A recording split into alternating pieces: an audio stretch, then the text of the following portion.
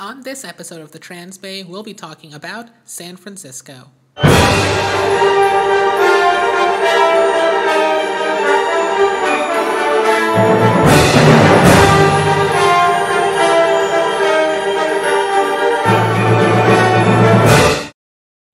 The San Francisco Municipal Transit Agency, or Muni as it is branded, has had a rough year with massive cuts in service, and as of the release of this video, it is still uncertain when that will be resolved. The path leading here was a series of long-standing issues that all snowballed in 2020. Let's summarize how we got here. So it's early 2020, and everybody is having fun, almost getting into a new endless war. But this fun is cut short when the new SARS-CoV-2 virus reaches the United States, bringing the COVID-19 pandemic. The number of infected would quickly go from worrying to oh sh**. On the 17th of March, a shelter-in-place order comes into effect in the Bay Area. 2 days later, California Governor Gavin Newsom puts the entire state under a shelter-in-place order. The streets quickly empty.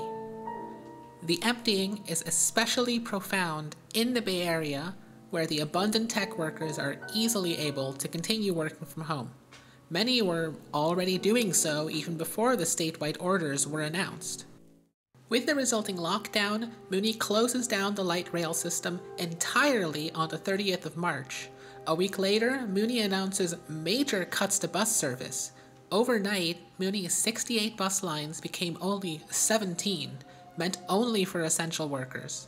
Muni's Director of Transportation, Jeffrey Tumblin, makes the announcement, "Please don't take Muni if you have other options."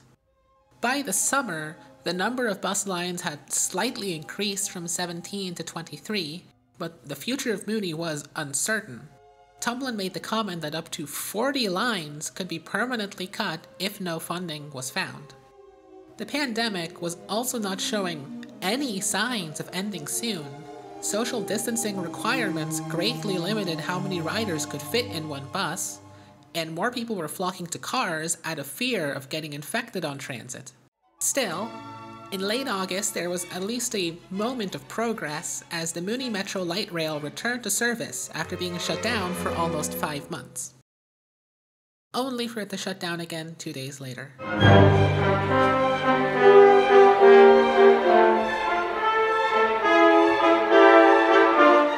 Let's take a tangent to explain what happened. There are 2 reasons the Metro was shut down again so quickly. The first problem was that one of the control center employees tested positive for COVID-19. Not only was the employee made to go home, but all other employees that came into contact with the infected had to undergo quarantine to prevent further spread. The second, more complex problem is that 2 overhead splices broke shortly after operation began. These splices are little parts that connect 2 lengths of wire in the overhead wiring system. The splices were custom made for Muni by the Phoenix Mining and Transit Systems, a manufacturing supplier from Ohio.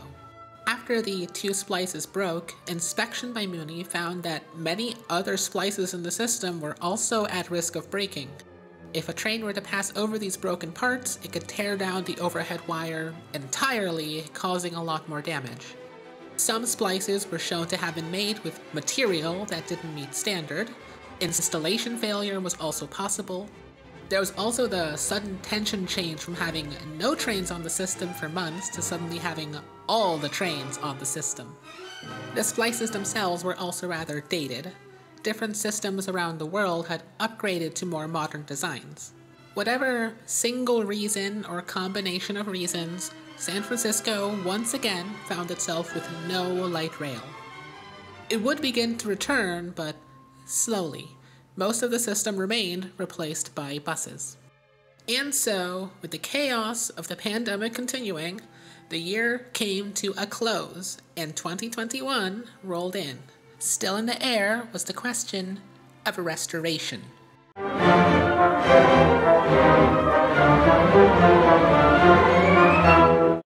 Early in the year, new COVID-19 vaccines began distribution around the United States.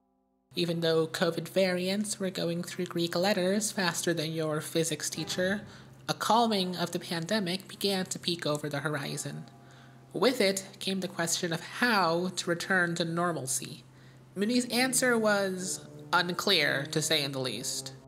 Some lines had returned, bringing the active number up to 23, but the future of the rest of the system was still ambiguous.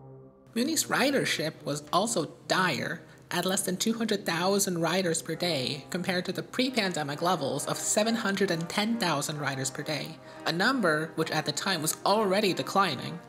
And despite this, operating costs were going up each year, mostly due to maintenance. Despite this, Muni received more in federal aid than it had lost in fares and sales taxes during the pandemic, meaning its financial shape was better than it had been in 2019. As other transit systems began creating roadmaps for service restoration, residents began wondering when, if at all, they would be seeing their pre-pandemic lines return. Muni released a series of proposals for service restoration, named the Three Alternatives. The first was to bring back service as it was pre-pandemic. The second was to increase frequencies on select lines, but at the expense of cutting other lines. The third was to be a mix of both. The suggestion of cutting lines worried people. Some of the proposed frequencies were not even much, such as the 22 Fillmore, which would only increase frequency from every 6 minutes to every 5 minutes. That didn't come across as an improvement worth losing other lines over. Yet it seemed that Muni was leaning towards choosing the second alternative. Some internal communication documents also noted that cutting the 21 Hayes under one of the alternatives could be beneficial because it saves parklets. All of this combined, residents were not happy. So much so that the San Francisco Board of Supervisors held an administrative hearing for Muni to answer for their inaction.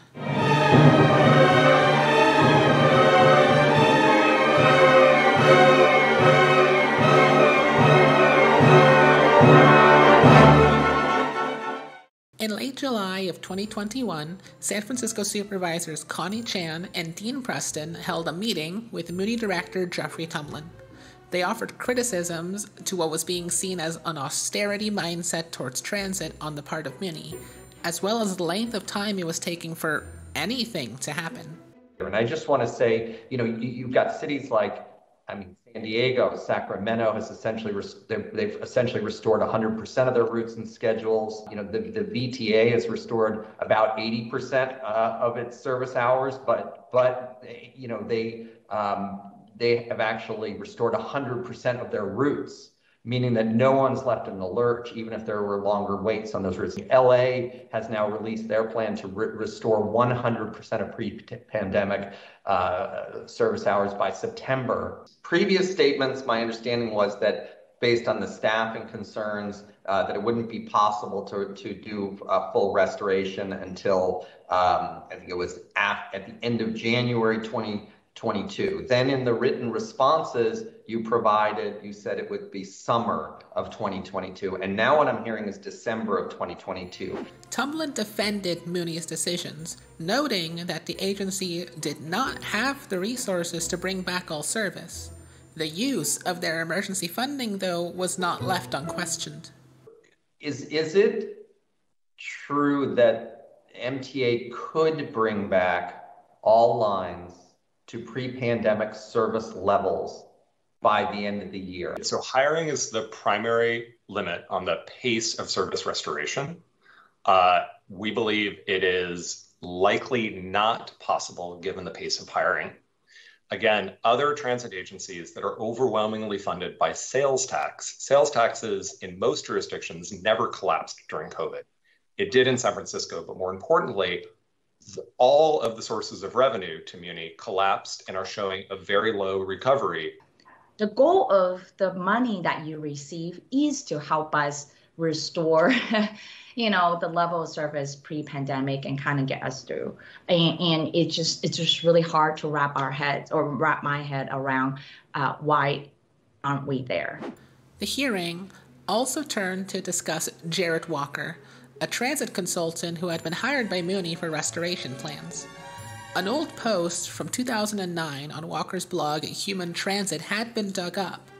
In the post, Walker analyzed Muni's bus system, arguing that sometimes cuts are an improvement. His preference for fewer high-frequency lines was basically the same as Muni's high-frequency alternative, but this view had been heavily criticized for being dismissive of disabled people and the communities the route service. Have you read Mr. Walker's blog post on MTA's site, the guest post? I have read that. And again, Jared Walker is not doing our transit service planning. But Jared you Walker hired him and is informing. But you hired him as a sole source contract, and he's coming in and he is presenting quite clearly his view that is a better use of funds to invest in the core services than he picks on particularly the too clement.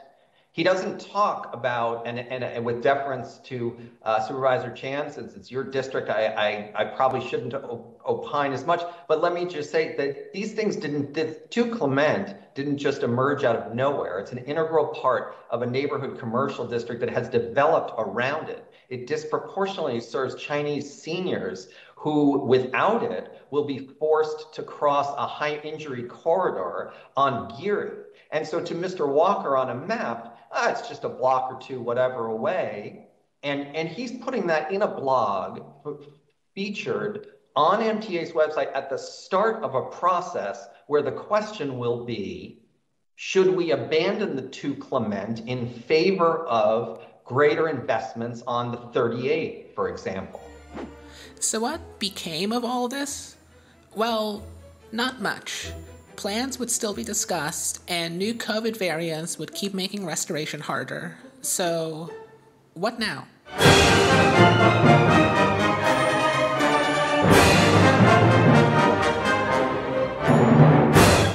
The way things are going, it doesn't look like Muni will be seeing the amount of service it had in 2019 for some time. They were in a very difficult situation. But when you zoom out to the rest of the Bay Area, San Francisco begins to look more alone in this. BART, for example, was nearing 100% service restoration, and they applied a 50% discount on all fares in September to incentivize ridership. Caltrain, which almost shut down permanently in the summer of 2020, not only implemented the 50% fare discount in September, but actually started running more trains than it has ever. How was it that the Bay Area's densest and most important city had fallen so behind in transit restoration? Well, these problems didn't come from nothing. Years of San Francisco not living up to its transit-first policy, even minimal changes taking forever and being tied up in compromise. The lack of proper funding is, as always, behind the struggles of all American transit systems. It's caused a slow but steady snowballing. The pandemic just greatly increased the speed. In the months after the hearing, it does seem like Muni has pulled back on the Walker-style line-cutting plans, but restoration to 2019 service is still far away. The Omicron COVID variant also sent a lot of drivers home sick, leaving bus lines to sporadically lose service. It's fair to say the road ahead for Muni will continue to be a rough one. But hey, at least the cable cars were free for a month. So we saved the cable cars in 1980.